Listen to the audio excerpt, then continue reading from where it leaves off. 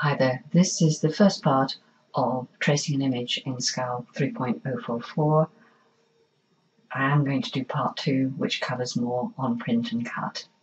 Simply, I ran out of time in this one. Hi, my name is Pandora, and this is a video about tracing an image in SCAL. I usually do it in Inkscape, but I thought I'd have a go with this one today. And this is for Lessa, who's struggling a bit with it. I must say, I think you're very brave jumping in and going print and cut when you first got your machine. It took me ages to build up to it. Anyway, on we go. So the first thing I would do normally is go to File, Trace Image, and this dialog box would come up. Now, what you do then is you browse and you select your image, and once you click on it, it will appear, the trace will appear in this window. I've tried this with this file and it doesn't work well, so I'm not going to waste time doing it. But what I would say is if you get a good trace in that window, you can then make sure you add the image layer so you can do print and cut. So that's what I would suggest, and you can check on blackout if you want to. You'll just get one blackout line, but it doesn't work well with this file, so as I say, I'm just going to cancel that. So the first thing I'm going to do is place the image, and I'm going to click on Place Image, go to where I've got the file and click on Open. And it takes a minute or two just to come in. I should point out, just while it's doing it, that I am working on a mat which is custom sized for A4 paper. So let me just click on the mat. Up here I've custom sized it for 8.2, it says 8. Okay, let's just change that. Let's click on it. It should say 8.26, which is the size of my paper. I'm glad I noticed that, otherwise there would be issues later on. And 11.69. So if you have a printer that's bigger or smaller, clearly you can adjust the size of your mat. But I know I need to work on this mat this size for this to work with my printer. I did happily do this video on a 12 by 12 mat and thought that's completely ridiculous. I don't have a 12 by 12 printer. So learn from my mistake. Work out what size your printer is and set your mat to the same size. So the orientation is vertical or portrait. That seems to be the most useful way to be in SCAL. And if I click on this image, this is a scan. This is not the original file, which is possibly why there are issues with it. Because it comes from, I think it's called Delightful Doodles, and it's an image that it's a file that Lessa has bought and paid for, but she sent me this scan just so I can show her how to trace. We're not breaching any copyright rules here. It is a lovely file, by the way, so it looks like delightfuldoodles.com. Well worth going to have a look at, I think. Anyway, back to how to trace the image. So at the moment I can see it doesn't fit very well on this, so I'm going to click on it. I'm going to come across the position and size box and say keep proportions by making sure there's a tick there. Just below it there's a button that says rotate. It can do lots of things. We certainly don't want to skew it at the moment, so I'm simply going to click on rotate by 45 degrees counterclockwise. I'm actually going to go clockwise just for the sake. So I'm going to go once, twice, and now I know it's at 90 degrees. And you can see it's only just going to fit on the mat. But, you know, the edges are a bit close, but you might get away with it. So how do we trace?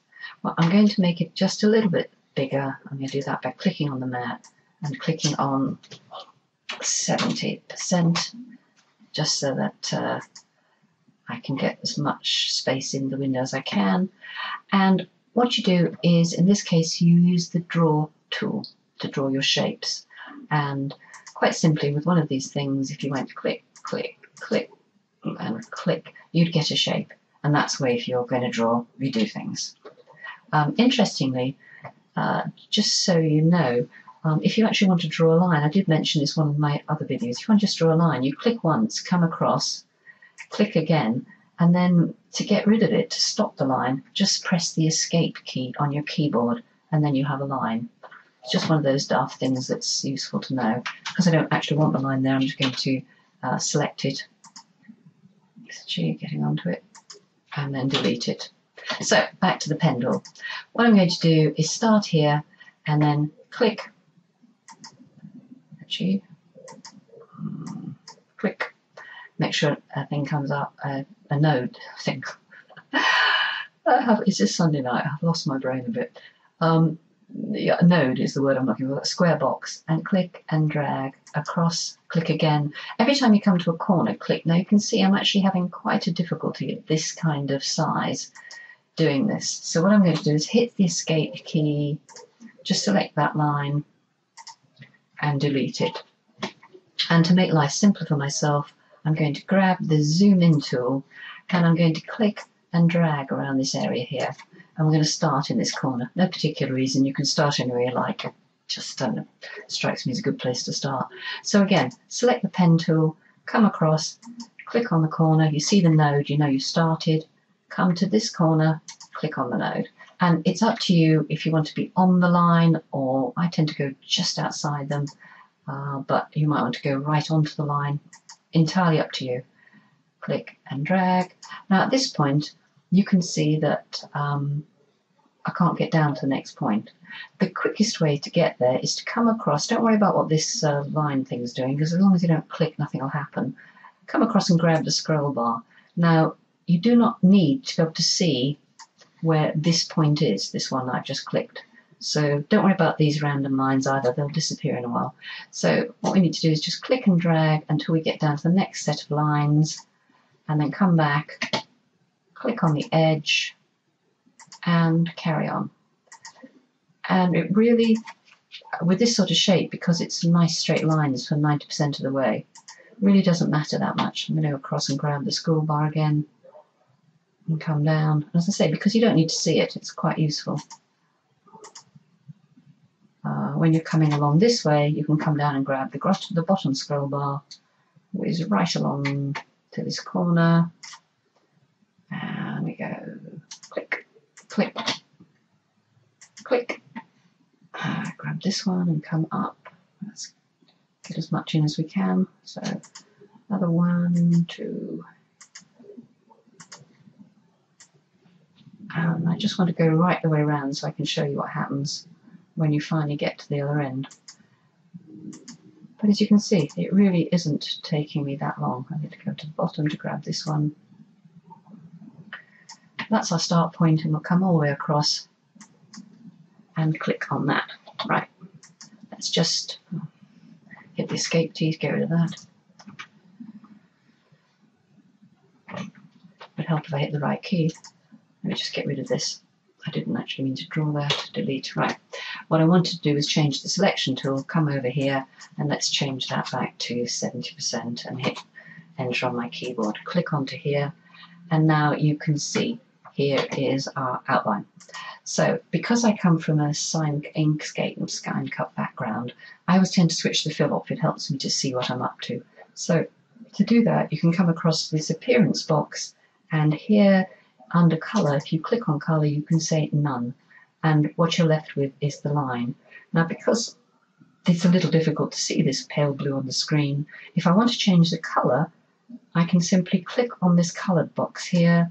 It will bring up the dialog box, and I can say let's make it a nice bright blue and say OK.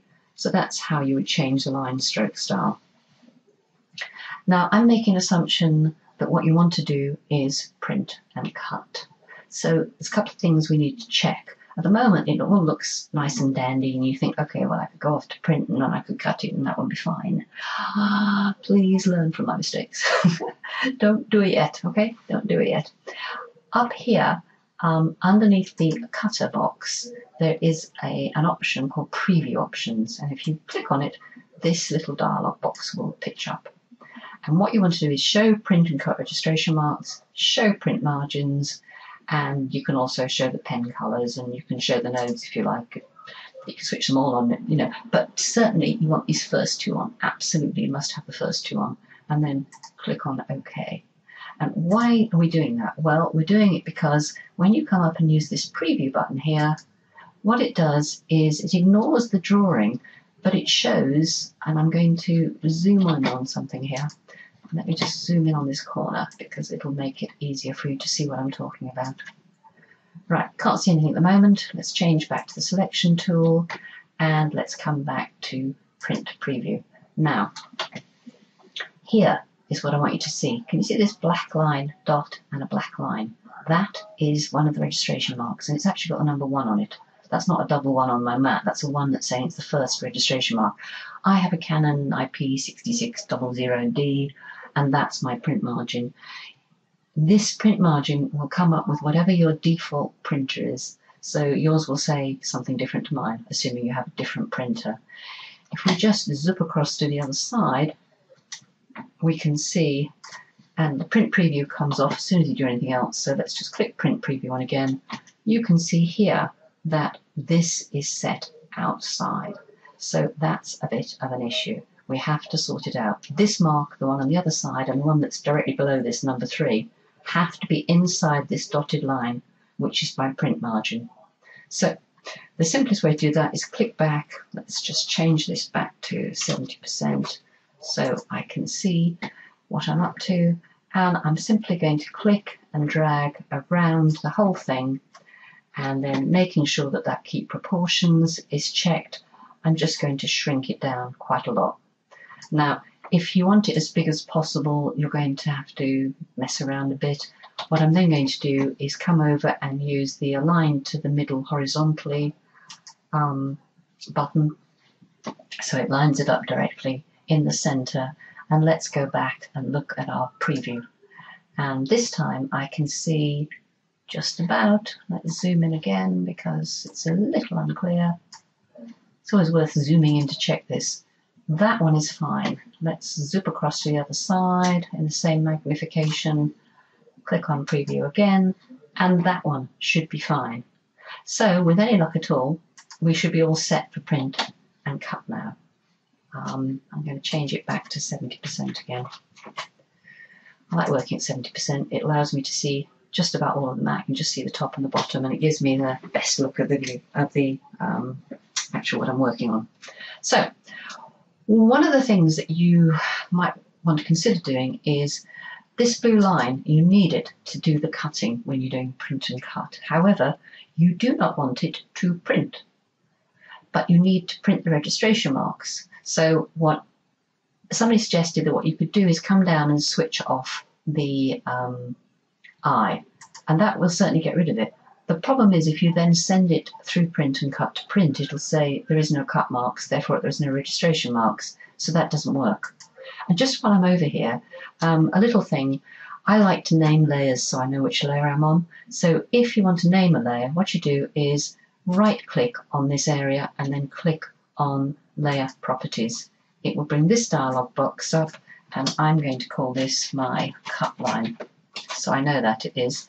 And so I'm just going to bring it back up for 2 seconds, just for, I don't know, efficiency's sake. I'm going to change it to the same blue as the line, so I know that that's the box with the blue line. I can right click on this one, and if you've got a lot of layers that you're doing, it might be worth doing this. Sometimes it isn't, but it's up to you. Just I thought I'd show you how to do it. So that's my original image that I'm doing, and I'm going to click on OK. So I've got the 2 lines here. So how do I send it to print without it showing? Well, the answer is I make sure I've selected it, and I know it's that one because it's got the blue line here, and I simply go color and then none, just the same way I did with fill. Now you might think, well, it won't know it's there, but actually, again, if we click on this preview window, can you see it remembers it's there even though we can't see it? So at this point, what I would do is send it to print. Now, I'm going to stop now because I'm going to run out of time on YouTube upload, so I will be doing part 2, which carries on from where this one finishes. Hope you'll listen.